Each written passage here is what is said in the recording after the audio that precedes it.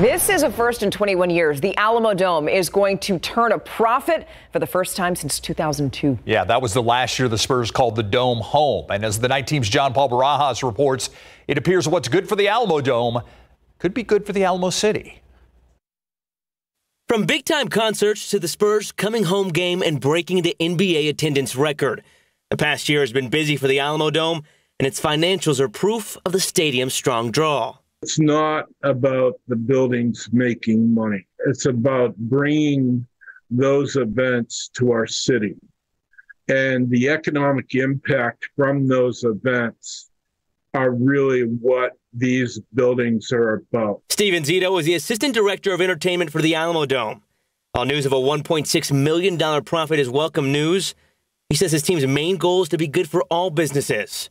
It's one of the main reasons this bar, Francis Bogside, opened its St. Paul Square location back in May. Before the event starts, you can see thousands of people walking. They'll stop in, and we get a full house like as soon as we open the door. Alibi's owner Nick Johnson says he's excited to see the resurgence of the Alamodome and the drastic difference in business whenever they have an event.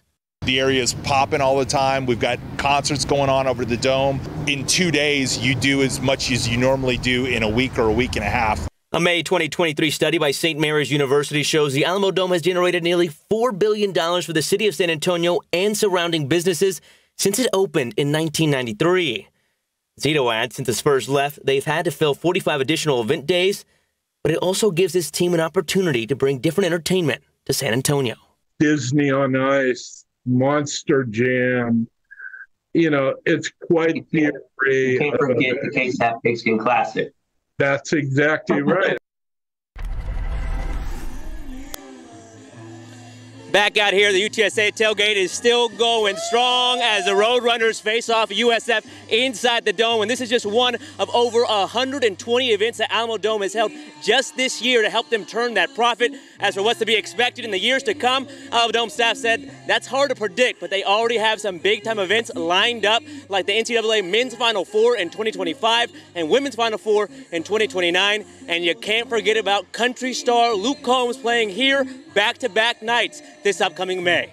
At the Alamodome, John Paul Barajas, KSAT 12 News. Keep up to date with all of San Antonio's top news, weather, and so much more by clicking the like and subscribe buttons below. And once again, thanks for watching KSAT.